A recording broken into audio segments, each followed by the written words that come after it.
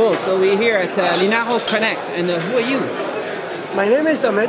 I work for Linaro Android team. Linaro Android team? Yeah. And you? Yeah, I'm Abhishek. I'm working for ST-Ericsson and I'm assigned to Linaro. So, what are you doing? Most of the work which we do is aligned towards our member companies. They want us to do platform enablement, so we do that. We do feature enablement for them. We do optimizations. As you know, that Linaro mainly work towards platform enablement as well as towards upstreaming. So we find bugs in OSP, we try to fix them, we send patches upstream. For the Android team, what we do is we mainly work towards feature enablement. That's the main area where we work, where we are, our main goal is to work towards feature enablement. Do you work together? Yeah. So I'm part of the QA services team, and the main objective here is to report issues on what all boards we have, and mostly on Android and Ubuntu releases, and then support for the monthly releases which get released from Linaro, and which is available for anyone to use on all the supported member boards. So, how many people do you think in the world 2 years from now can use software you fixed or programmed? It depends on how many patches Google accepts from us. Because most of the time when we push some patches, it's like a general process, right? That's how maintainers behave. They figure out that, okay, this is something which is good, this is something which we should take, this is something which has a scope of improvement. So we have some code which has already been upstream. We push toolchain modifications. If you are aware of the toolchain group, so we have pushed 4.6 patches to AOSP, which is still in 4.4. AOSP still uses 4.4 GCC. 4.6, what do you mean? 4.6 GCC. We use GCC 4.6. If you track our builds, then we are on GCC 4.8. So we are on tip most of the time. You're on the tip? And tip of, yes, the software which we use. Be it the kernel, be it the AOSP, or be it toolchain. So does Google basically take code in Android from the whole industry, or how does it work? Yeah. So sometimes or not so much? Sometimes. Sometimes, yeah. Sometimes, yes. And it depends on actually your patch and the area where you are focusing. So what we have learned from our experiences is that if your patch is something which is, targeting a very small problem, and your code is very crystal clear, and it is not touching almost all the Google concern areas, then yes, they do take our patches.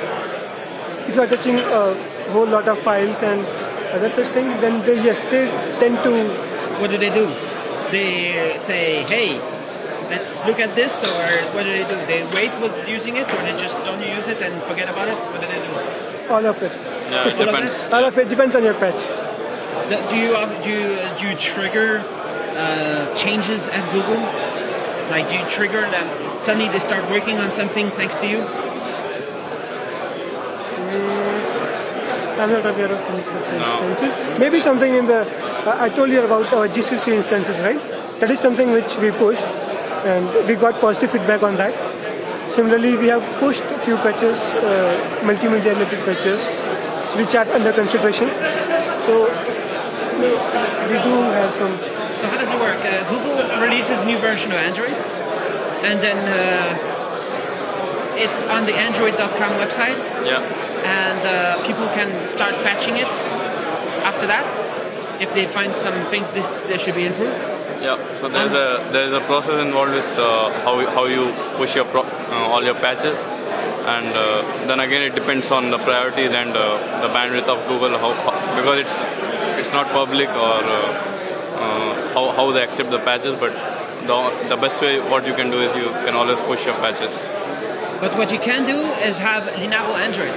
Yes. On the Linaro website? Yes. Most of the time our goal is that if you are not into AOSP, right, because there are certain boards like Origin board and Snowball board, which people use this, but if you see officially, AOSP supports only Panda board, right? So we are kind of upstream for Origin board and Snowball, Yes. right? So we were supporting IMX as well, so we have IMX builds as well. So for the time being, we are like upstream for them. If you need anything which is latest and greatest for IMX, Snowball, Origin, then Linaro is the place. Are you upstream for Cyanogen mode? No. Not But- really? No. You say no. No. No, not really. I mean, we are not doing it, but I last met one guy from Cyanogen. He told me that they do track Linaro Android, especially for Nova Thor platform A9500. They told me that since it's a new platform and Linaro Android it's been working on it, so they were looking very positive on that they will take some Android patches, kernel patches at least. So what are you looking forward to? Next week, next month? What do you have some do you know it's going to be awesome? Something's happening or what? Yeah. So one of the goals is to enable all the hardware platforms which we have. Like say we have Snowball from ST-Ericsson and Origin and Panda board from TI. So we are always looking to make them fully enabled for the developers to use and use it anyway what they want. And we have built from Android builds running on them. We have Ubuntu release running on them, and we want to make them more stable and more feature enabled. So that's one of our goals. From platform point, we are eagerly waiting for Big Little. We are waiting for a platform which has this Big Little platform enabled.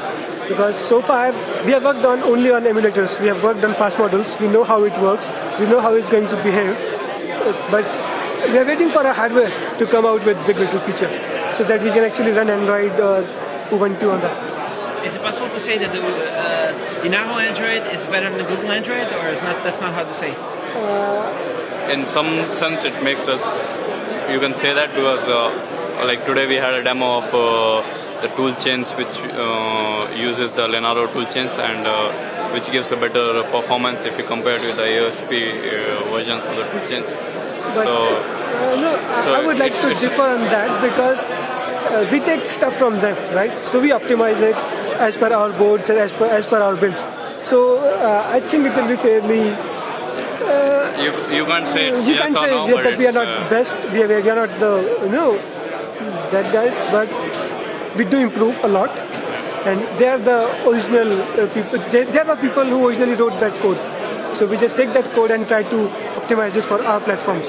So it's like they have a goal in mind, we have a goal in mind. So we are not aligned to a single goal, right?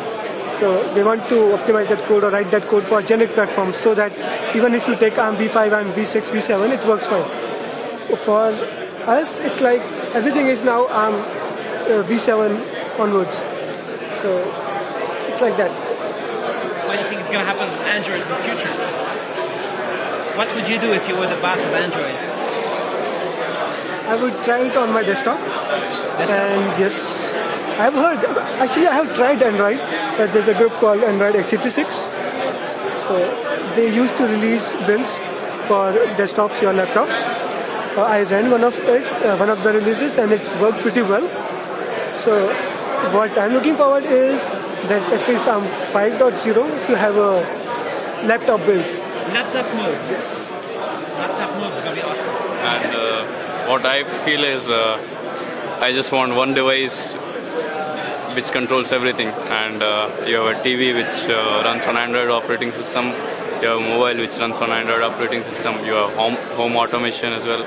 So you just need convergence, and it needs to be well integrated so that you have a good solution for the digital convergence in the future. Are you having fun? A lot. It's awesome? Yeah. Cool.